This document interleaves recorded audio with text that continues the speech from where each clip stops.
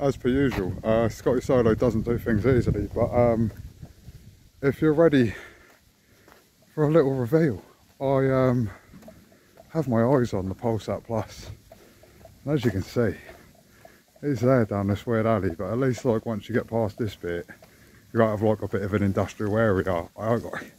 There is probably a better and nicer way of walking this, but well, it wouldn't be Scotty Solo if we didn't do it this way, would it? Let's be fair. Just like we've done with Olympiakos 3 years ago as well.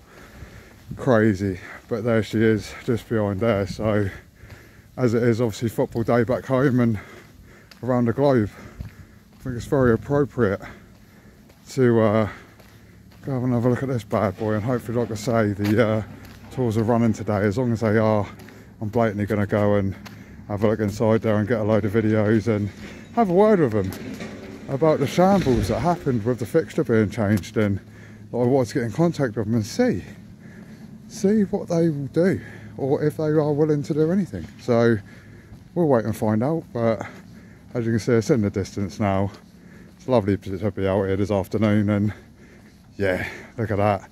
3rd European stadium in as many months. Happy days.